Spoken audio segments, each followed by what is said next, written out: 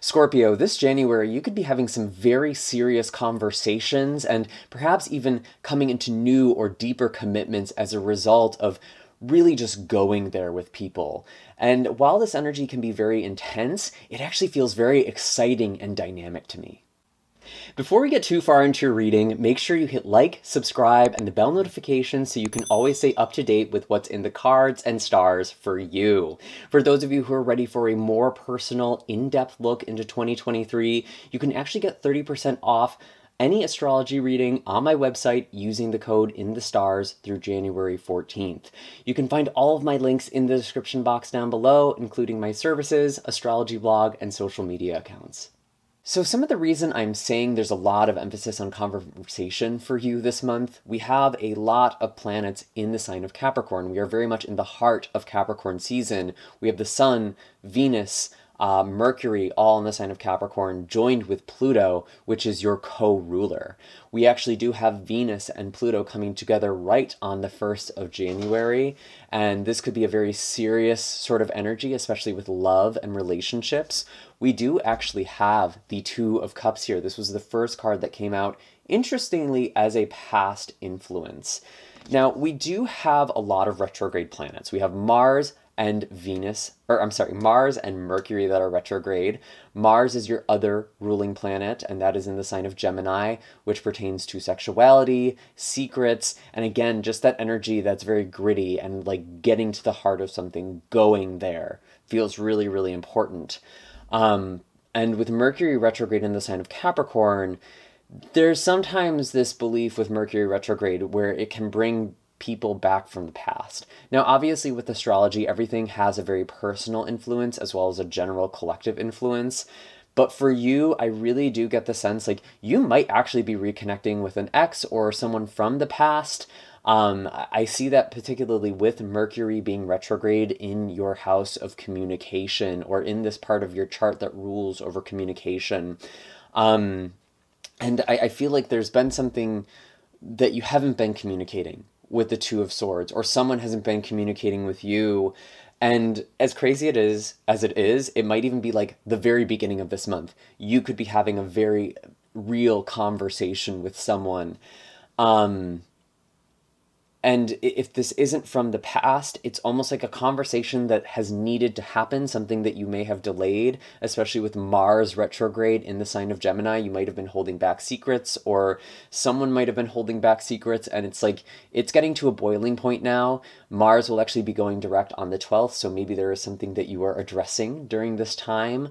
But I feel like this is the month you are having the talk. You are saying the thing you need to say in order to move forward and to move on, or maybe even to reconcile or come closer together.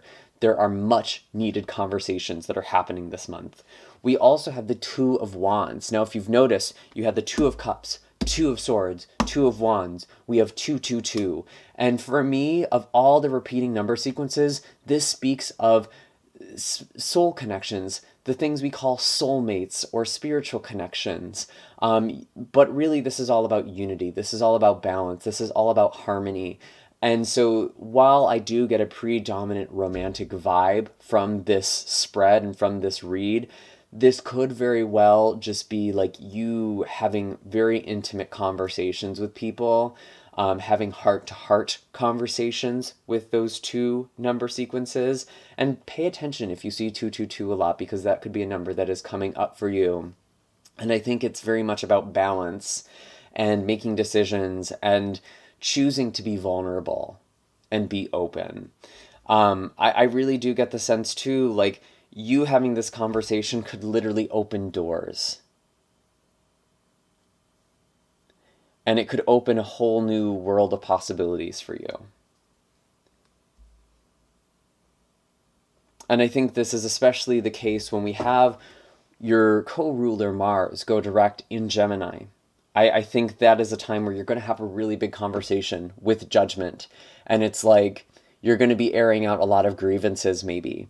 And like, I think there is actually a really romantic energy for a lot of you, and it's almost like this whirlwind romance. Things could be happening very, very quickly. And even though we don't have a lot of activation in your 7th house right now, we will be feeling that by the end of the month. And the seventh house is Taurus energy for you. This is relationships and maybe even unexpected commitments. And, I could even also see things like you moving in together with someone as we are getting into Aquarius season, or you talking about domesticity with someone, having a life partner, or just moving in with someone, living with someone, or even a conversation with a roommate. That's also something that could very well come up this month too. But I just feel like there's very big implications in your interpersonal dynamics this month.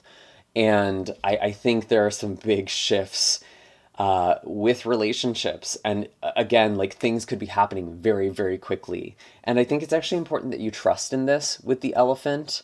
And I'm looking at this elephant in particular with kind of the broken tusk. Maybe there are some hurtful or painful things that need to be talked about. But I feel like with the vulture, you are airing out grievances. You are letting go of what needs to be let go of. And you're actually finding life and sustenance in endings or in things that have been festering for some time.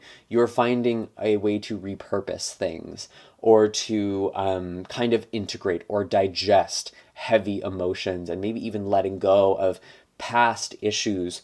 And we do have the Emperor in the future as well, and this is a very stable, maybe even committed energy for some of you. This is just really, really beautiful, and I feel like you are establishing a very strong foundation right out the gate. And for a lot of you, I really do see this in relationships, but I also see this in home and where you are creating roots for yourself. And really looking at this tree, I feel like you are very strongly rooted coming into this year. And I think this is a good thing to do with the Aquarius new moon on the 21st, especially, is to really lay roots and to be very committed. And with Venus and Saturn also coming together in the sign of Aquarius just one day after on the 22nd, which is, again, the same day that Uranus is going direct. There's unexpected things that are happening in relationships or with commitments. You are also making a very serious commitment regarding home or family. And I really could see this as you moving in with someone. There could even be like a marriage proposal for some of you, actually. And it feels like a very solid and steady relationship. And it's like you're kind of working out the kinks this month. You are figuring out what works or what doesn't work. Maybe for some of you, this is a general reading. Maybe you are letting go of a relationship so you can make space for more aligned partnerships. You can find that connection that really works for you. But I actually do feel like for the collective, there's a very sudden connection. Something that has been kind of a whirlwind romance is really coming ahead.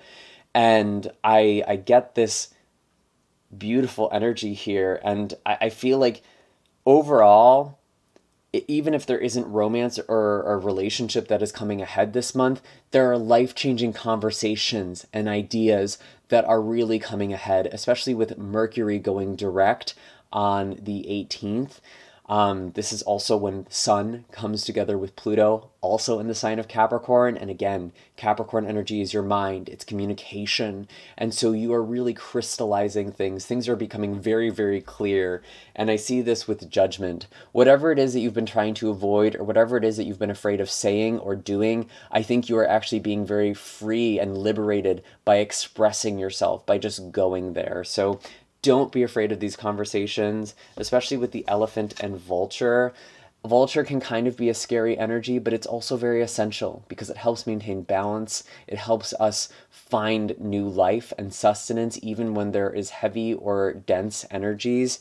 And I really feel like there is just this very strong momentum for moving forward, especially in the second half of February, or of January, but probably into February too, being honest. And really, really, Scorpio, I don't know why I keep mixing up the names. I guess I'm feeling this Mercury retrograde, and keep that in mind. You may be stumbling over words, but I actually don't want you to be afraid to have these conversations just because Mercury is retrograde. It's true that it can be very hard to get our points across. Sometimes there's misinformation or miscommunications that happen, but I almost see this, on the other hand, as like, you are having the conversations that you have needed to have for a while. You're expressing your boundaries, you're expressing your heart's desires, And that is actually very in line with Mercury retrograde, because very often people say, like, don't make a serious decision, don't commit during Mercury retrogrades. I have slightly a different take on this. It's like if you have something break down or something that just organically comes up during a Mercury retrograde, that is you tying up the loose ends. That's really what Mercury retrograde is about. It's not necessarily about new energy, it's about resolution and just tying up the loose ends so you can move forward or improving things that are maybe a little in disrepair or need to have some sort of attention brought to them. So like if you have something that breaks down, don't be afraid to replace it. That's actually very much what Mercury retrograde is about. If you need to have a conversation with someone and it's just like, now is the time, by all means have this conversation, because I actually think it will lead to very beautiful and aligned relationships for you. Anyways, Scorpio, now those are all the messages I have for you. I'm wishing you a very happy and blessed January and beginning of this new year. Very, very exciting energy. You're also welcome to check out the videos for your moon or rising sign. And again, all of my links are in the description box down below if you're looking for any services or you want to follow the astrology blog or my other social media accounts. All of that information is down below. Take care.